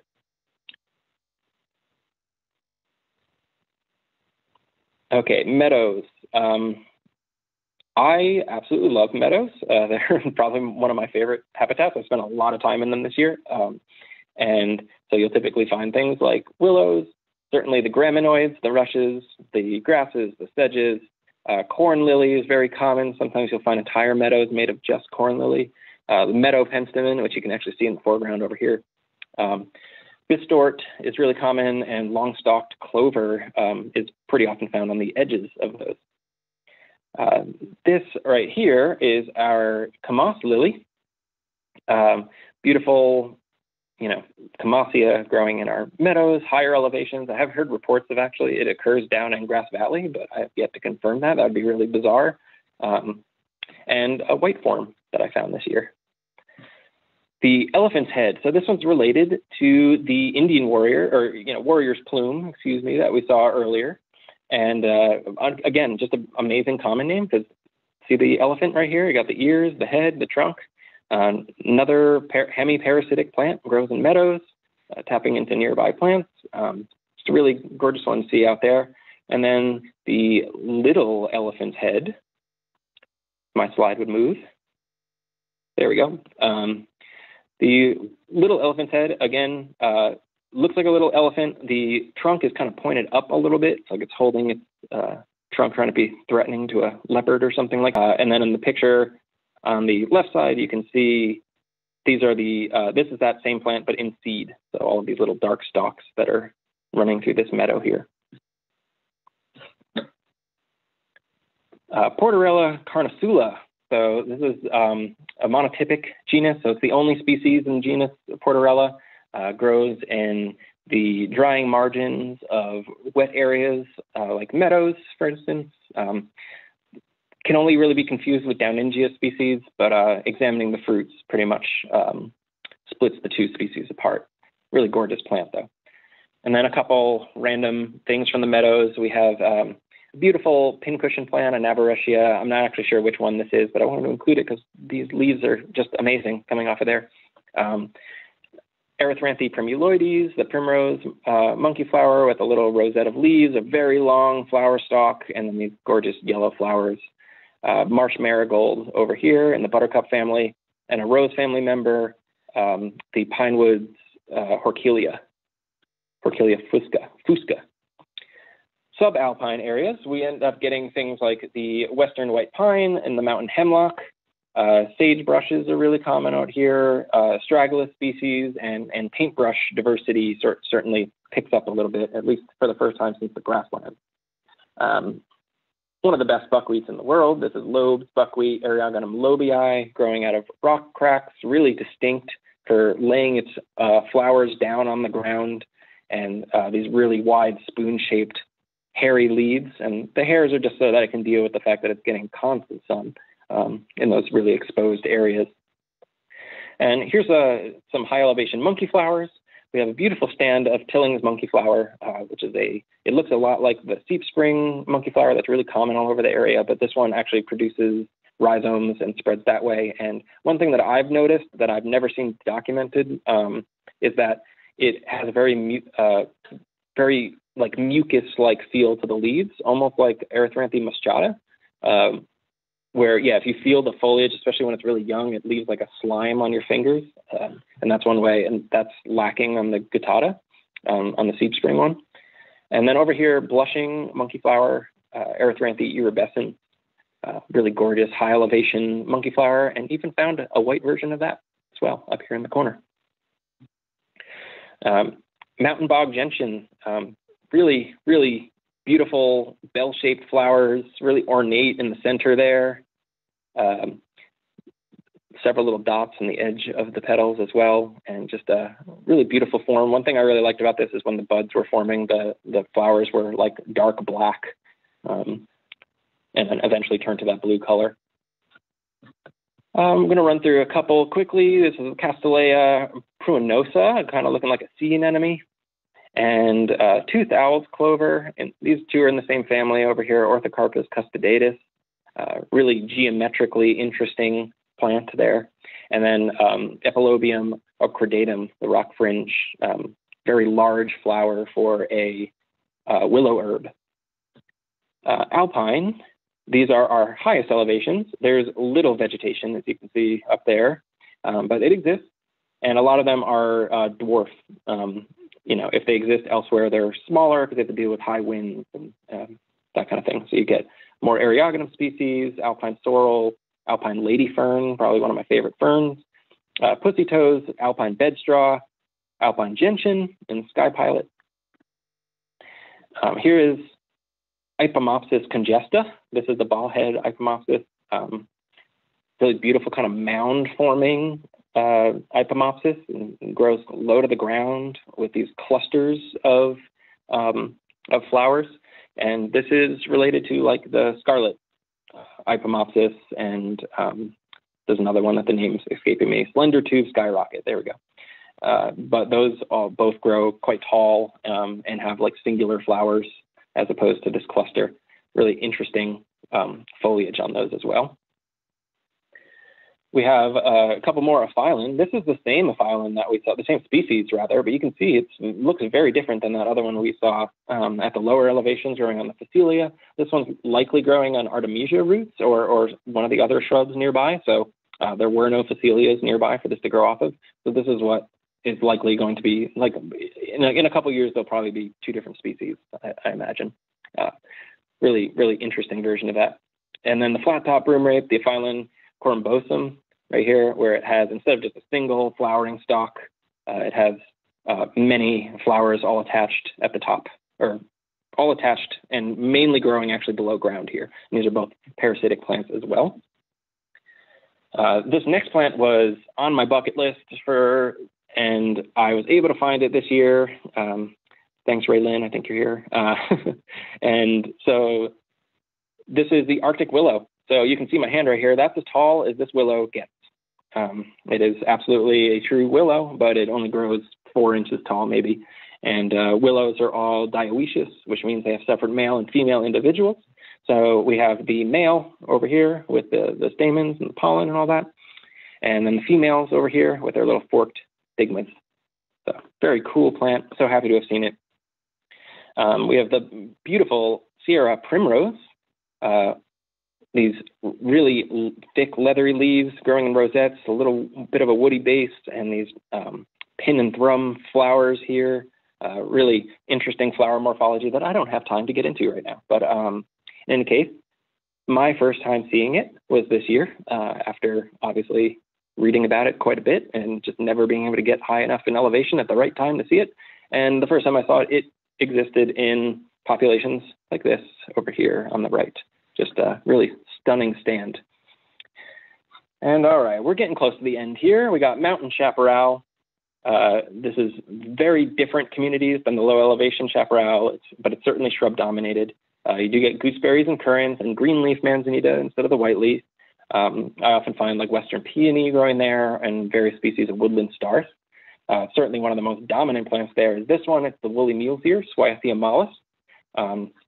And also happened to find this really, really cool variegated one where like half of the leaf was pale colored there.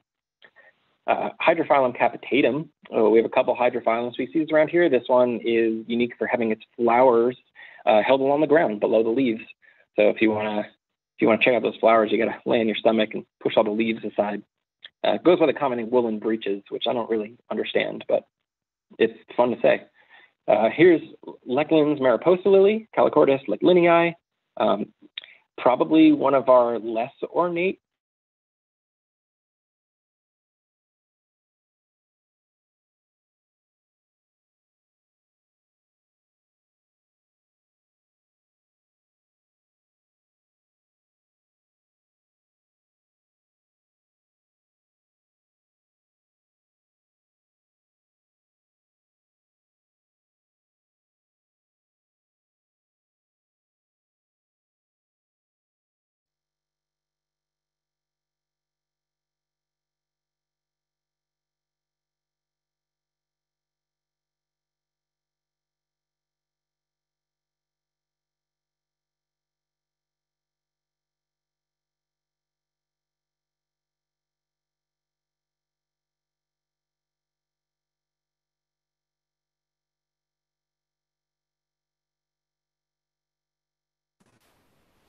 Shane, we can no longer hear you.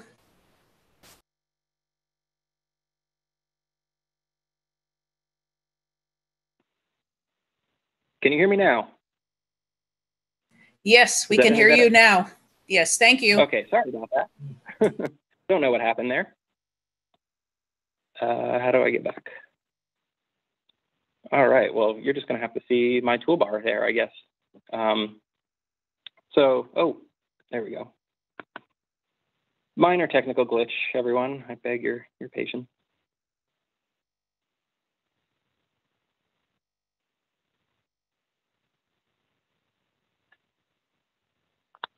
So I'll back up and just talk about this slide again from the beginning.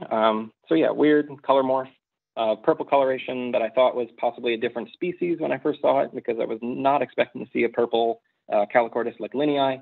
And this was, a couple of people got in contact with me when I posted it on social media, saying that they had been photographing and searching for Calochortus for decades, and they'd never seen this before. So I felt pretty special to find this one. And it just kind of like, I was just walking along and it appeared directly in front of me. It was not something I saw from a distance. I almost nearly stepped on it. So there were just 2 individuals that had this coloration. Okay, and we are finally at our last habitat type. This is the east side scrublands. It's much more arid. You get the encroachment of desert plants from Nevada move their way in. If you're lucky, you might see something like desert peach growing at our easternmost areas. It is shrub and herbaceous dominated. And you'll see things like Artemisia or bitterbrush, astragalus, castellea, that kind of thing, including this, one of my favorite members of the aster family. This is Canactus deglassii. On the left, you can see the many different color forms on one plant, and it just has these discoid flowers. So it's even though it's in the sunflower family, it lacks all of the ray flowers that what we would think of as like petals. And instead, you can see really closely here that it's a composite of multiple flowers, each with its own little curlicue stigma there.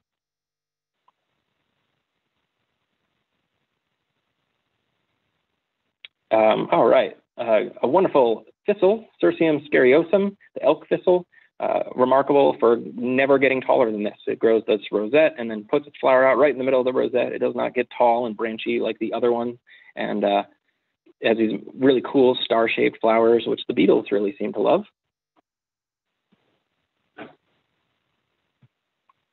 And another thistle here is the snowy thistle. This is Cirsium occidentale, specifically the variety Candidissimum. And snowy thistle is pretty apropos, I would say. It looks, it's like bright white, very, very, very tomentose. And so again, like hairy, this tomentosity is a strategy to prevent the harsh light of the sun from damaging the plant tissues. And we get some really beautiful Lupinus lepidus stands. This one is actually, it's a low-growing relative of the Yerba Santa, Eridictian lobii, called woolly Nama, because it used to be in the genus Nama. And actually, you might hear about it being placed back in Nama pretty soon, including being moved to its own family, Namaceae. Saw a paper on that recently, so that might be coming down the pipeline.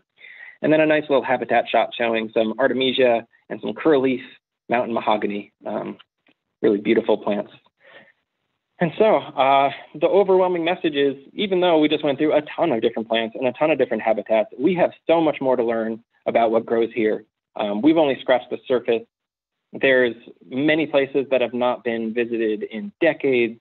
There's new species to tease out where, someone in the 1800s said we have this species and now it's been split into multiple species and we don't know necessarily. There's rumors of hundreds and hundreds of plants that we've never formally collected. And so it's one of the things that keeps me really motivated to just keep exploring, keep getting out in the woods and learn as much as I can about Nevada and Placer counties. And so thanks for attending, everyone. And thanks again to Hannah Kang for those vernal pool photos that were beautiful. And feel free to reach out and contact me. And, I'm on the Facebook group, the Redbud Facebook group fairly often. Send me a message, make some posts on there. Yeah, thank you.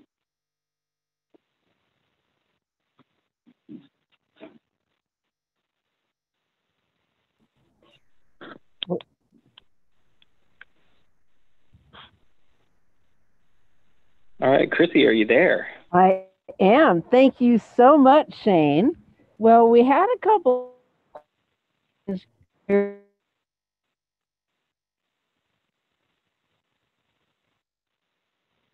Oh, I can't hear you, Chrissy. You're breaking up.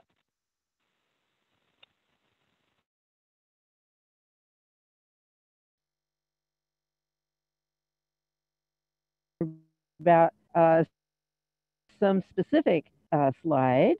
Alan wanted to know.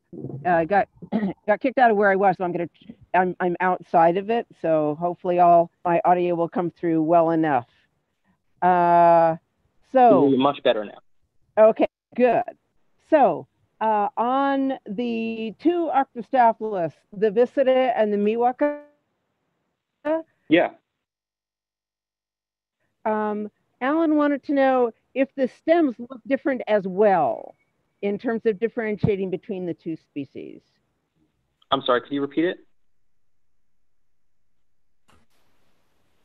Her audio is going.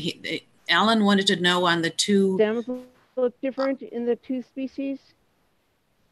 Whether on the can't hear you, Chrissy. You're breaking up. And the Arctostaphylos viscida. Oh, I'm gonna try. Well, okay. Let me try something else. Okay. Well, here in the meantime, I'll answer. Go ahead. Is this better? Okay. And the Arctostaphylos miwaka and the Arctostaphylos viscida do the stems look different between the two species as well? No. Yeah, they're pretty much, they look almost exactly the same when there's not flowers or fruit. The leaves of miwaka are slightly bigger and slightly more rounded on average, but it's not reliable. It's not a reliable characteristic. It's really, you really need to examine flowers. Start next time in January, February, when those manzanitas start going, take a closer look at those flowers, because that's the time to get it in. Wonderful. Okay, I can hardly wait. I will be out there looking at them. Okay, and so will Alan, I'm sure. Okay, so he had another question. Let's see. On the Streptanthus, he wanted to know: did you take those pictures with your clip lens? I guess you must have had some really close-up pictures, and he wanted to know how you took those. Yes. So especially, I think it was the Polygaloides one, the purple flowered one. That's with my my clip-on lens, and how I take them is pretty much holding my breath and trying not to move as much as possible, and double checking my photographs before I leave. So a lot of the time I'll take like 5, 6, 7 photographs, and then when I get home, go through them and try to find like the one that actually turned out in focus. And one of the detriments of those clip-on lenses, you really only get one plane in focus. So if you're looking at a 3D object, so sometimes you only get the very front of the flower, but everything behind it is blurry, and just kind of have to roll with the punches a little bit. But yeah, my answer is generally just like hold my breath and pray that it came out. And then take lots of photographs, right? Exactly. Oh yeah. There's no such thing. A typical outing for me is like 200 to 300 photographs, easy. And that's because I posted on iNaturalist. There's no such thing as too many photographs, especially if you're trying to identify something, but certainly there's such a thing as too little photographs. And I can't tell you how many times I've come home from a day out and found out that even though I took 7 or 8 photographs, I'm missing a photograph of that one part, which would help me get to the species level. That happens quite a bit, actually. Well, I don't feel so badly hearing that, Shane. I have regretted taking too few photographs many more times than I have regretted saying, oh, why did I spend so much time doing photography? I've never felt it that way. Never felt it. I'm sure you haven't either. Okay, so let's see. Louise has a wonderful question. What flowers would you expect to see in recent burn areas if there's a large burn area? I'm sure it depends on the habitat and the plant community, but what comes to mind for you, Shane? That's right. Yeah. So what comes to mind for me is largely the fire-adapted species. So things like Yerba Santa, Manzanitas, Ceanothus, the McNabb cypress that I mentioned. But unfortunately, in this day and age, what I expect to see in a lot of these areas are massive amounts of invasive species.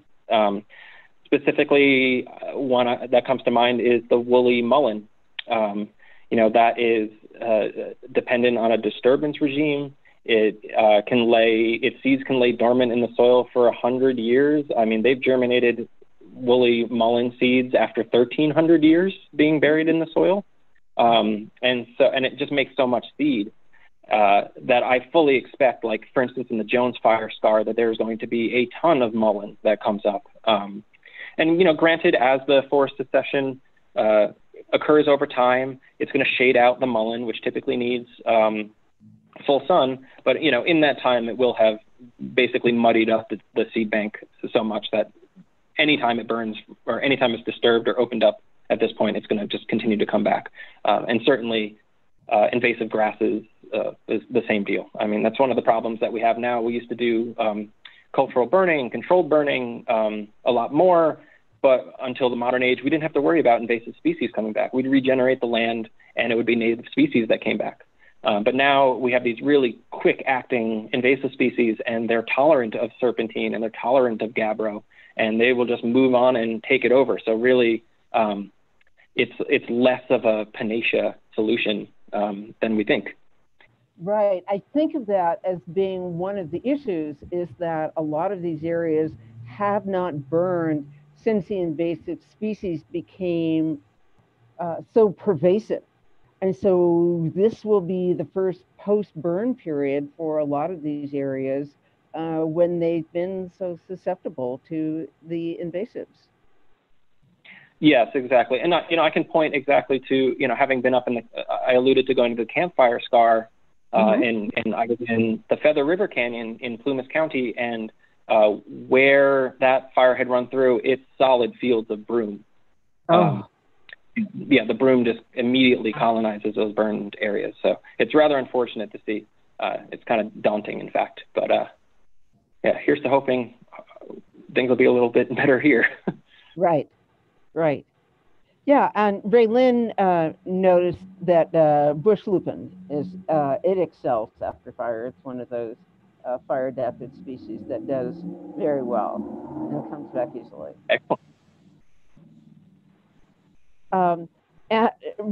Brad is curious, what's the type of clip-on lens you have? You should also mention the kind of smartphone you have, in terms of what kind of operating system you have, so that people understand that. Sure. Well, I've got a Samsung Galaxy S9 that I use. That's my cell phone. I actually purchased this phone specifically for the camera capabilities. It was something that I wanted. I wanted to be able to take really good pictures. I needed a new cell phone anyway. I had enough money for either a good camera or a phone, so I went for the best camera on a phone I could possibly get. And this is my clip-on lens right here. It's from a company called Black Eye. So it just clips onto the phone. Purchased it on Amazon. I think it was like $10 or something like that. Wow, $10. So really, really good investment. Yeah. And it works on any smartphone, right? This one specifically, so this is one that actually took me a while. This one is quite long till the lens comes in, and so this, my Samsung, the camera is quite far down. So I know like iPhones have the camera like way up at the top. So if I got one for a iPhone, it wouldn't reach my camera. Right. So I had to get one that's extra long. Okay, so you get the clip-on lens that fits with the form factor for your smartphone. Right. Okay. Yeah. Good to know. Very good to know. Yes, we hate to make a mistake. So here's a question. What's the best way to get started on keying natives? Or what are some good ways to get started on keying natives? Sure. Great question. Yeah.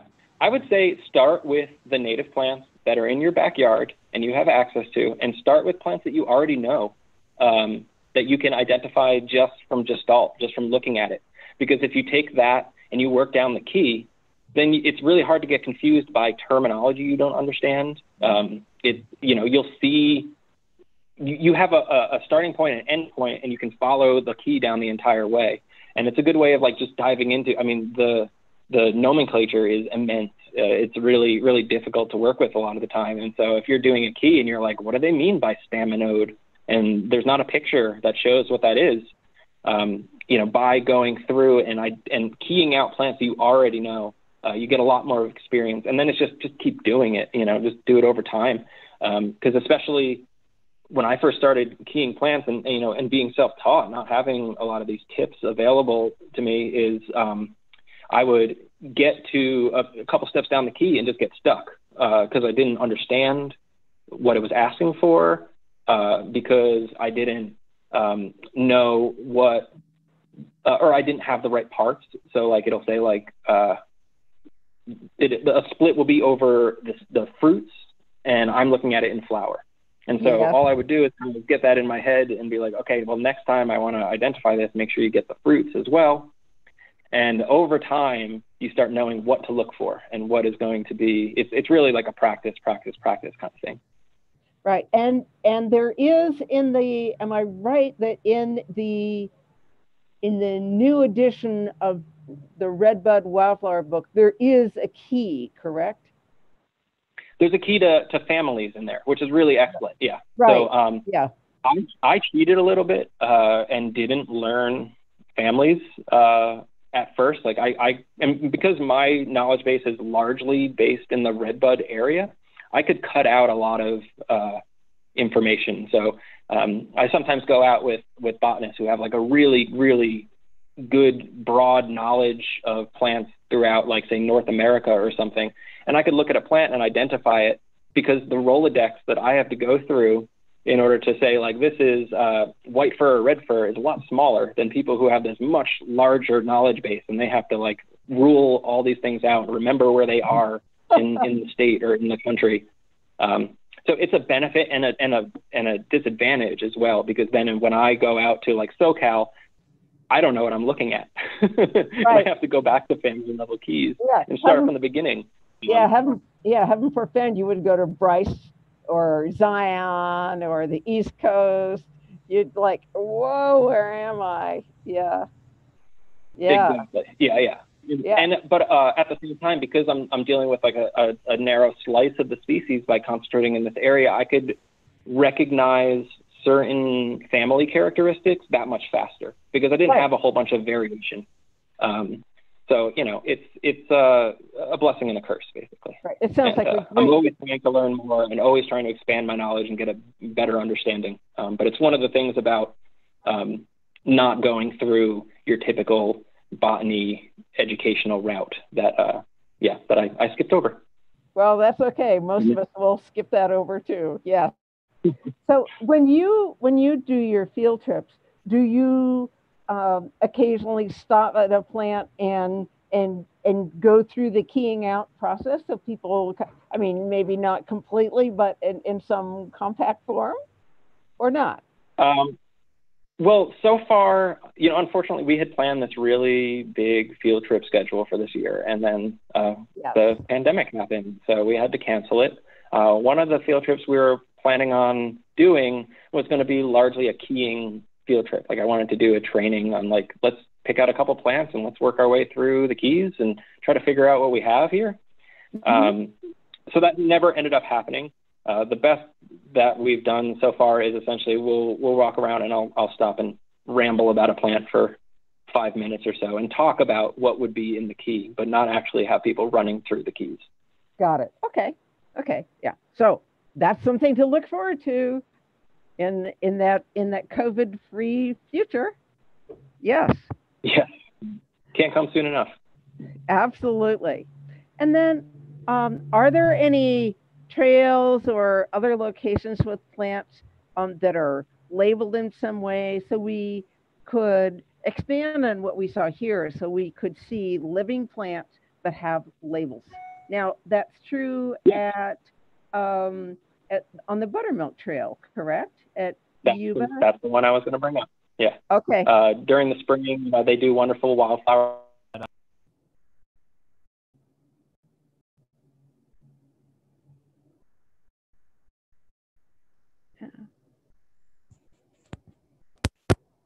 I lost my sound. Or you lost your sound. One of us lost our sound. Oh, must be you. Yeah, every once in a while I seem to be getting muted for no reason. But anyway, can you hear me now? Yes. Okay. Yeah. Yeah, Buttermilk Bend Trail, there's labels. I've actually joked with some of the Dawsons that they've taken the fun out of it for me by labeling everything there. But yeah, it's great. Another thing you can go if you want to see labeled plants is botanical gardens. You know, pretty much every specimen in a botanical garden is going to be labeled. So that helps. Yeah, there's not too many that are labeled like that. But the beauty is you can go on iNaturalist and you can look at pretty much anywhere. Mm-hmm. And zoom in on the plants there, and you can see pictures of those plants with, you know, expert verified identifications. And there's been so many times where I go out to a place I've never been before. I'll look at it on iNaturalist first, and then when I get there, I go, "That's that plant. You know, that's the one I saw as a picture." So do yeah. you say on iNaturalist? Do you say I'm going to this place, and then it gives you a list of the plants that have been identified for that place? Is that where you're? So I typically use the smartphone app, and I'll go to the Explore section, and then it just gives you a map, and then you can zoom in the map to wherever you're going to be going, and a button appears that's like search within the map area. Oh, cool. Very cool. I will admit I haven't used iNaturalist as much as I should, and it's like one of my, when I can start getting out after COVID, this is one of the things that I'm going to do. So Alan has a question that's related to, somebody says, also, as long as we're on the same subject, that the Tilden Botanical Garden in Berkeley has a great foothill section, which is all native plants. So those would be that. Okay. Go check it out when you can travel, folks. Yeah. So it's 2:00. Let's take a quick break, let people leave if they want to. But if people want to stick around, I'll stay and answer as many questions as there are. Yeah. And we thank everybody for coming. It's just been absolutely terrific to have such a wonderful turnout for Shane's presentation. Yes, thank you, everyone. Very cool to see. Yeah. And let me just here for a moment, just while people are leaving, I'm just putting up the slide. I think I shared my screen. Have I shared my screen? Do people see? Not yet. Okay. Oh, well, let me go share my screen. Yeah, while you're doing that, I'll make a point. Someone mentioned the purple flowered streptanthus being Streptanthus purpurescens and not polygloides. And yes, that's true. A paper was published that the purple flowered compressed serpentine dwelling Streptanthus are actually Streptanthus purpurescens. And the lower elevation greenish yellow flowered ultramafic dwelling Streptanthus are the ones that are still polygloides. And yeah, I did want to mention that I'm aware of that, but it hasn't made its way to Egyptian, so I haven't quite adopted it yet. And I didn't want to confuse people by throwing out a species that you can't Google yet. You can't find anything about. So somebody asks, do you have a recommendation for a relatively inexpensive microscope for plant ID purposes? And then there's a related question. Yeah, okay. Answer that one, then we'll get to the related question. Okay, relatively inexpensive microscope for plants. Yeah, I would say there's 3 levels of microscopes that are really useful for this kind of thing. I have I think it's called a Celestron or Celestron. It's a digital scope with a USB cord, plugs into my computer. It uses the computer as your screen, and it magnifies it doesn't magnify very much at all. But one of the benefits is I can take a picture instantly, a really good quality picture, or I can take video. So I took like I took videos of like aphids recently, like walking around underneath the microscope. And that's actually really good for a lot of plant identification because you're looking at plant features which are small, but not microscopic. So, you know, you could typically, if you were to use a hand lens to figure out, to tease out some of these things, you could use that scope. And, you know, they sell them for like $75 or something like that. I also have my dissection scope. I'm going to just quickly check the brand name on it. Is an AM scope. So that really blew my world.